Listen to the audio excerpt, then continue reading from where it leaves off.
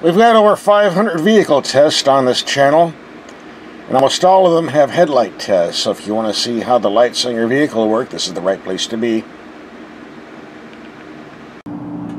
Looks like Volkswagen sent us a nice VW Jetta R-Line with nice red paint. We're doing a full test on this later on during the week, after a week of driving, but first we want to take the headlights out and see what they do. It's part of our try before you buy segment. A lot of people don't understand. European cars as a rule have great headlights on high beams, but there's so many out there that have poor headlights on low beam. And it looks like we got 3 bulbs on each side. Hard to tell with all the reflection I'm getting in the camera. So let's take them out in the dark and see what they do. See if we're getting our money's worth. Some of that German engineering. Okay, it's dark enough. Let's see what these headlights do. Look pretty bright. These are low beams. And now the high beams. Here's a wall 100 feet away. The high beams on European cars always work great, so we'll try that first. And as you can see, the high beam is doing very well. Go to low beam. Aha. Here we go. Very bright, but very, very low to the ground. Typical, I won't say typical German European, because they're all not like that, but too many of them are. Let's go to a longer distance.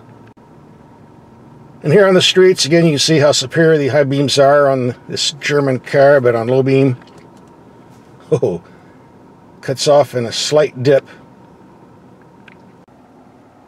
By the way, I like the clock that pops up on the info screen when it's turned off.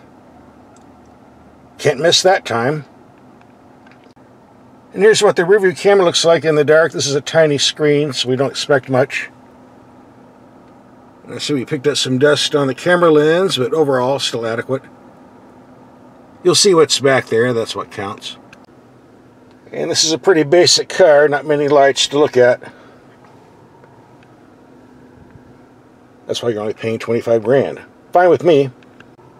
And here we have the brights on a fence 80 yards away. Building is 130 yards away. No problem with the high beams here. Go to low beam. Just barely reaches out. Again, adequate for city driving, but on the backcountry roads, you'll need the brights for sure. Bottom line, high beams, I give them an A+, but low beams, just barely adequate.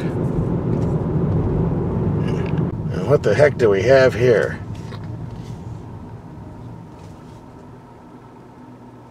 Something on fire?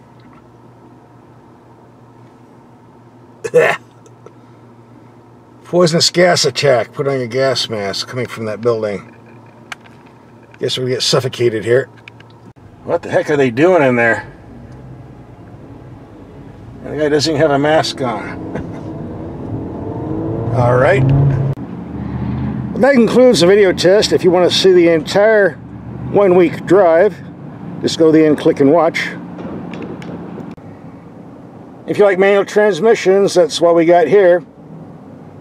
Another reason to watch the video if that's what you're into.